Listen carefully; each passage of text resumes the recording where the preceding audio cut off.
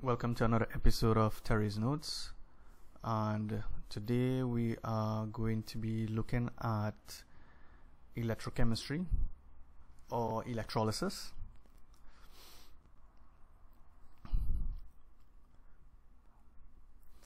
Okay, the first thing we need to understand is the difference between conductors and insulators. Now, conductors have a low resistance and allows an electric current to flow through it.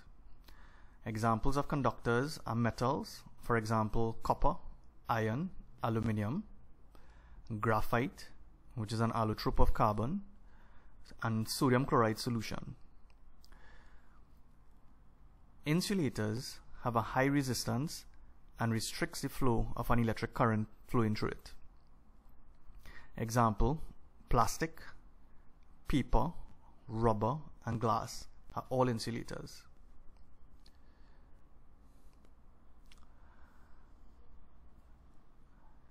Now, this is a simple circuit that can be used to test the conductivity of a material.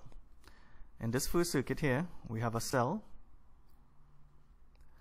and we have a bulb, and this is where we put the material we want to test. So if we wanted to see if graphite is a conductor, we'll take a piece of graphite and put it in the circuit, and if it conducts electricity, the bulb will light. In this second circuit, we have a battery.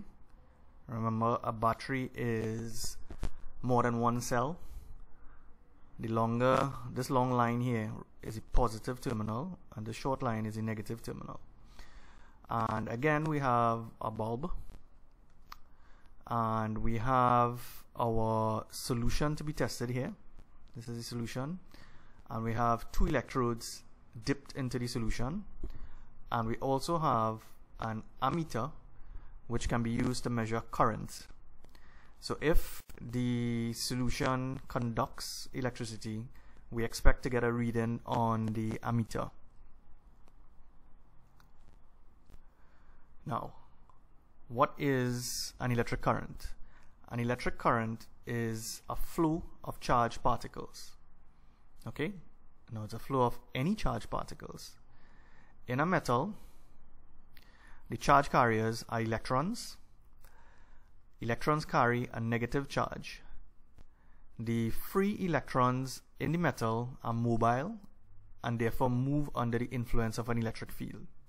So, metals conduct electricity because they have free mobile electrons, and electrons have a tiny negative charge. An electrolyte now, which is a solution containing ions, the charge carriers are positive and negative ions. The positive and negative ions are able to move in the electrolyte. So why does a solution of sodium chloride conduct electricity? When sodium chloride is dissolved in water, we produce sodium ions, that is Na plus ions, and chloride ions, Cl minus ions. And because these particles are charged and they're able to move in solution, the electrolyte is able to conduct an electric current. So you need to be able to explain why a metal is able to conduct electricity and why an electrolyte is able to conduct electricity.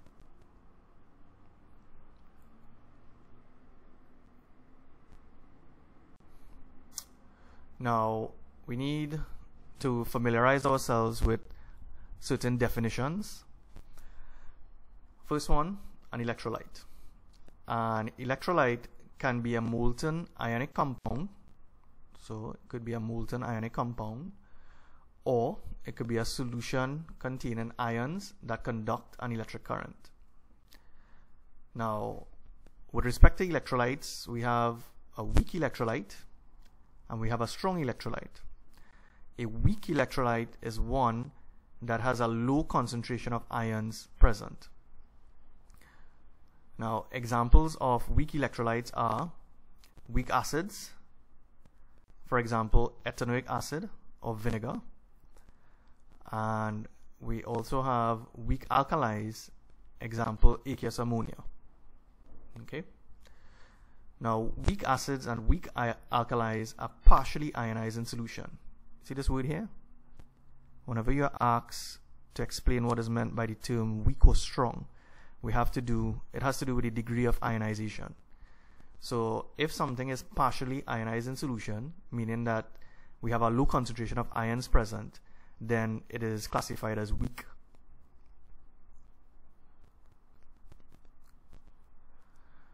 On the other hand, a strong electrolyte is one that has a high concentration of ions present.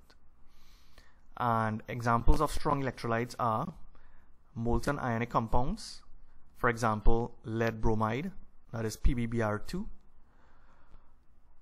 Strong acids, example, hydrochloric acid and sulfuric acid. Strong alkalis, example, sodium hydroxide. And last, aqueous solutions of ionic compounds. For example, sodium chloride dissolved in water, copper sulfate dissolved in water.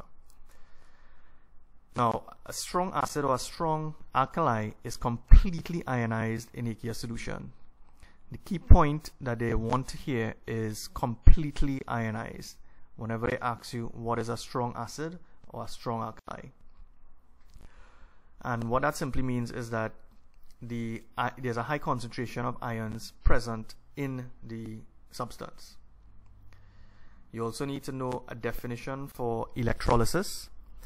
And electrolysis is the process by which electrolytes are decomposed by an electric current. Make sure you know the definition for electrolysis.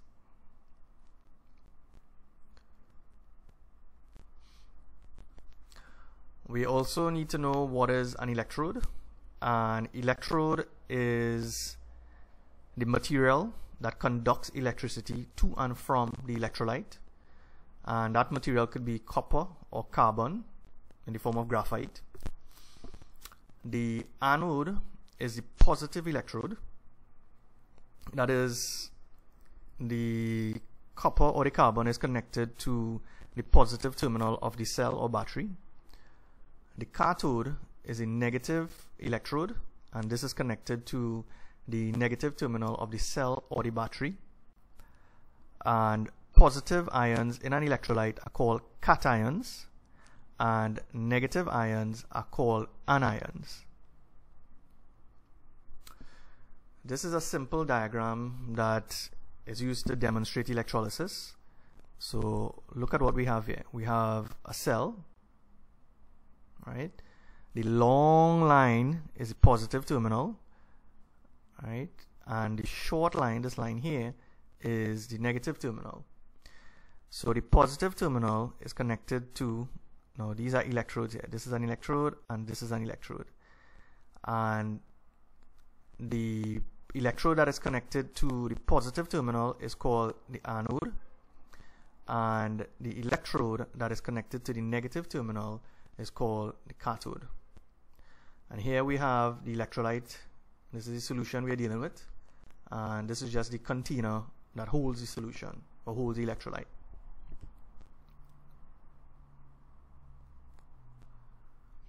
Now, you have to be able to identify the ions present in an electrolyte. Now remember, we said an electrolyte could be a molten salt. All this simply means is that you take a solid salt and you heat it until it melts. So you're converting a solid substance into a liquid substance. When it becomes a liquid, you have ions present in this liquid and they are able to move under the influence of an electric field. So in sodium chloride, we have sodium ions, that is Na+, and we have chloride ions, that is Cl-. In the case of lead-2 bromide, we have lead ions, that's Pb2+, and we have Br- ions. Notice the state that we have here. We have liquid. The state is liquid in this case. Now, dilute sulfuric acid, dilute H2SO4.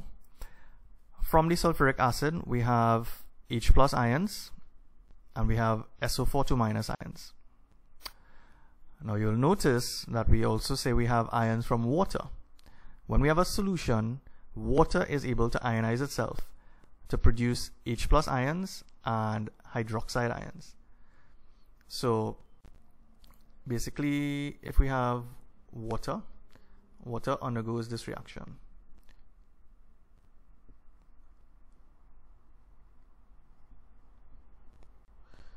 And notice that the reaction is reversible.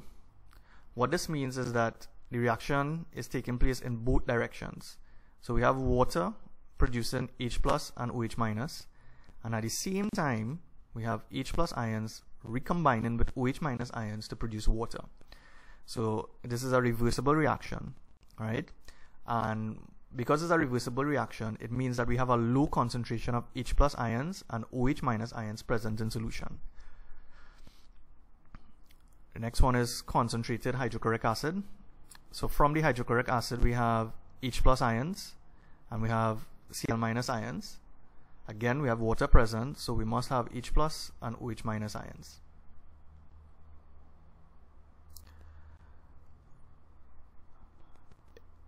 In dilute sodium chloride, we have Na plus from the sodium chloride, and we have Cl minus ions present, and again from the water we have H plus and OH minus.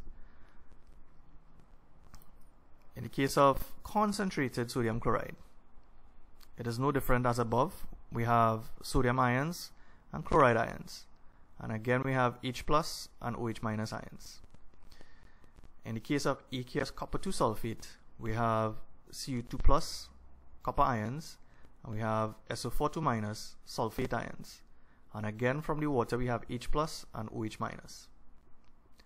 So you have to be able to identify the ions present in a particular electrolyte. You also need to be able to predict the direction taken by ions in solution. Now, remember we said the positive ions are called cations, and the cations move towards the negative electrode or the cathode. Okay, so the cations are positive and the negative electrode is the cathode. So from your physics you would know that unlike charges attract each other. So think of it as the cation moving towards the cathode. The Ca, you have Ca in the cation and you have Ca in the cathode. So that's one way to remember it. So the positive ions move towards the negative electrode, and the negative ions or the anions move towards the anode, which is the positive electrode. So you have the anions is negative and the anode is positive. So if we have a simple electrolysis taking place here, we have our cell, we have our two electrodes, one here, and we have our electrolyte. And within the electrolyte we have positive and we have negative ions. So the negative ions or the anions will move towards the anode, and the positive ions or the cations will move towards the cathode. Okay, so this is a simple diagram to show electrolysis and the movement of the ions in the electrolyte. Now, another topic that is closely associated with electrolysis is oxidation and reduction. Now, oxidation is the loss of electrons, and it is also the increase in oxidation number. Reduction is the gain of electrons or a decrease in oxidation number. You may have come across this acronym before, OILRIG. Oxidation is loss of electrons, and reduction is the gain of electrons. Okay,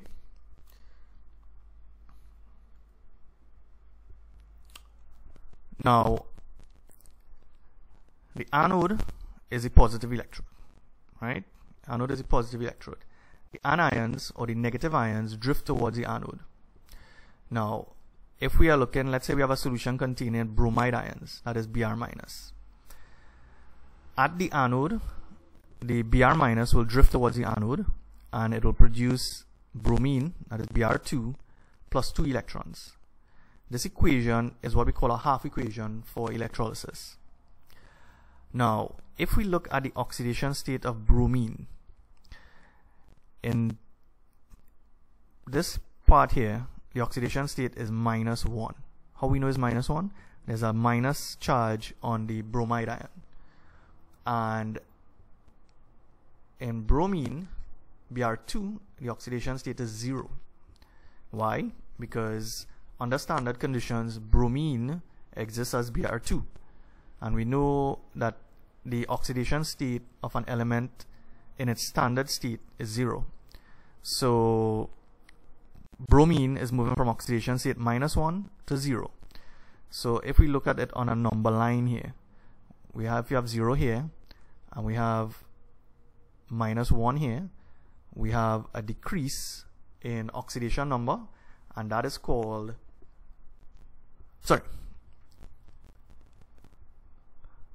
we have a decrease in oxidation number, right?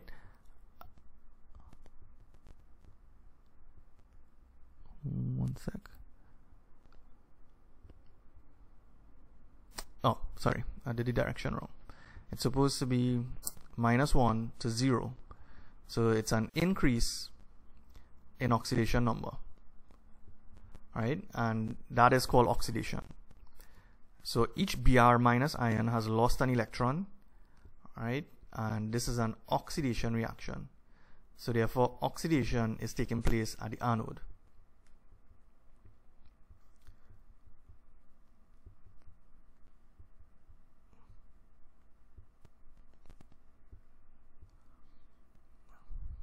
At the cathode now.